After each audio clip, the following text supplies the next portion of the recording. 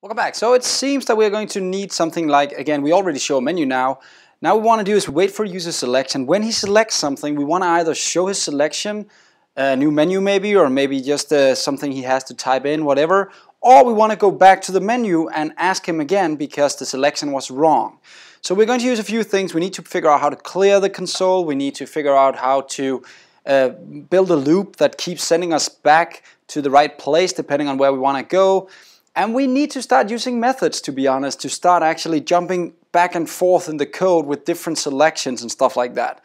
So let's start out by just making a very simple way of actually, when we press show all customers, it just prints out a list of nothing. Just saying, here would all the customers be, right? So that would be the first thing we want to do. But to do that, let's start out by making the show menu, this guy right here, into an actual function.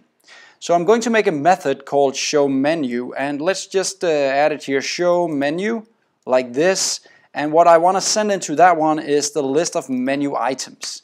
Now notice that I just wrote this here now manually, so that's not going to build a menu for me or anything like that. But what I can do is, again, control and dot, and it'll ask me if it should generate this method for me. You guys probably can't see that because it's so small, but it asks, do you want to generate the method program show menu? I'll just say yes.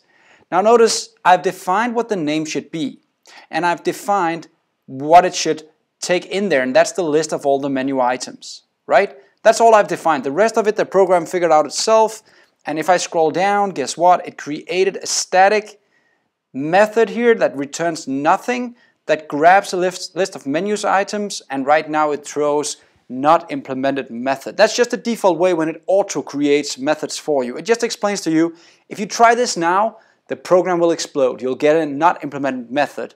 And that's of course because if I forgot to implement it, it wouldn't do anything and somebody would probably yell at me.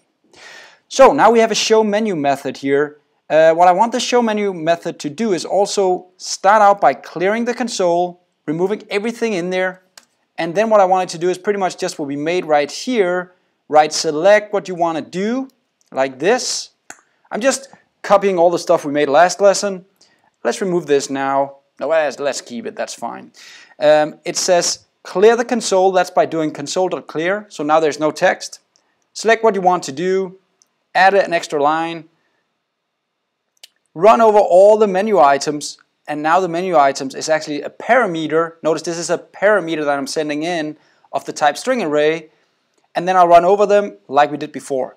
And now, notice the code up here already got a lot simpler. I just say show menu, and now this should work, and I'm able to call show menu whenever I want. So just for the fun of it, let's call it 3 times just to show you guys that the menu is actually cleared and will only be displayed once, even though I call it 3 times this function.